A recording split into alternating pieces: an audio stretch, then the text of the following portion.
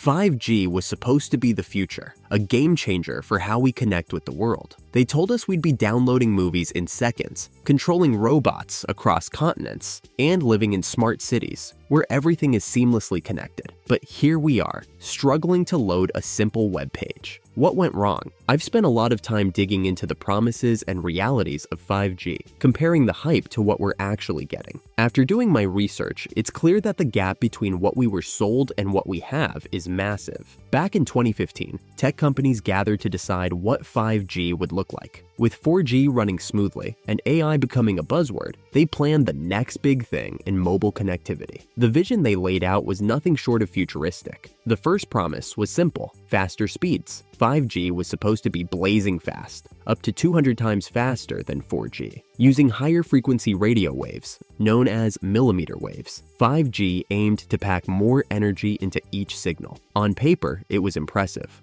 4G maxed out at around 100 megabits per second, but 5G was supposed to hit 20 gigabits per second. That's like comparing a bicycle to a rocket. But those millimeter waves have a big weakness. They don't travel very far and can be blocked by walls, trees, and even rain. So while the technology works great in a lab, the real world is a different story. It's like having the fastest sports car in the world, but only being able to drive it in your driveway. The promise of 5G super speed was always limited by how difficult it is to deploy in real-world environments. They can slap that 5G logo on your phone, but if you step inside, the signal can drop from lightning fast to snail pace in an instant. And that's the crux of the issue. These incredible speeds were possible, but only under perfect conditions that most of us will never experience. Most 5G connections today are far from the millimeter wave networks that were promised. Instead, they're just slightly improved versions of 4G, leaving many users wondering why they bothered to upgrade at all. Speed wasn't the only promise on the table. 5G was supposed to revolutionize how our devices connect, creating a world where everything from cars to refrigerators would communicate seamlessly. This wasn't just about faster internet on your phone.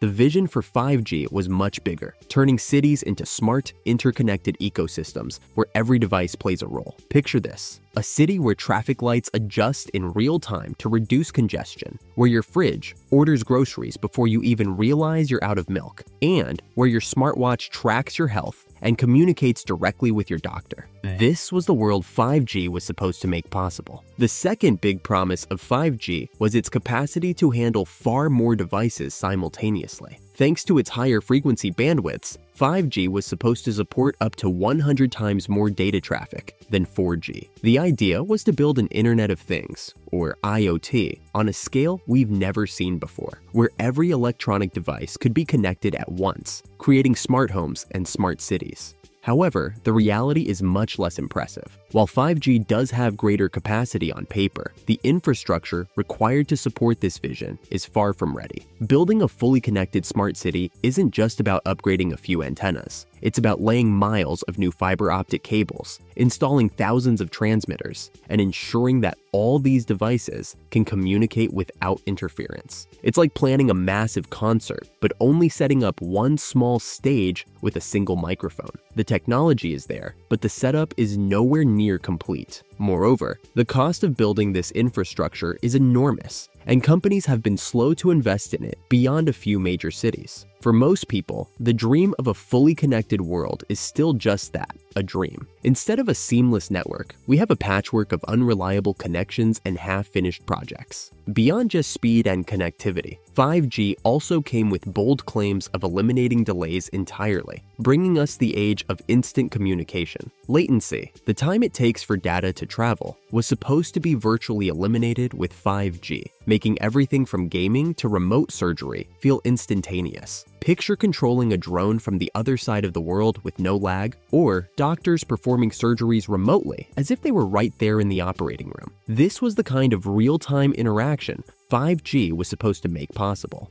The third major promise of 5G, you guessed, was ultra-low latency, which means reducing the time it takes for data to travel between devices to less than a millisecond. This kind of speed would open the door to new technologies that require split-second precision, such as autonomous vehicles that can react instantly to their surroundings, or immersive virtual reality experiences without the slightest delay. But as with the other promises, reality hasn't caught up with the hype. Achieving such low latency requires an incredibly dense network of 5G towers and infrastructure, far more than what we currently have in place. Right now, most users are seeing only a slight improvement over 4G, with latency far from the nearly instant response times we were promised. The challenge lies in the millimeter waves that 5G relies on to achieve these speeds. While they can carry data at incredible speeds, their short range and inability to penetrate obstacles, like buildings, mean that consistent low-latency connections are hard to come by. Without the widespread infrastructure needed to support these connections, the dream of real-time, lag-free communication remains out of reach. 5G was supposed to revolutionize our world,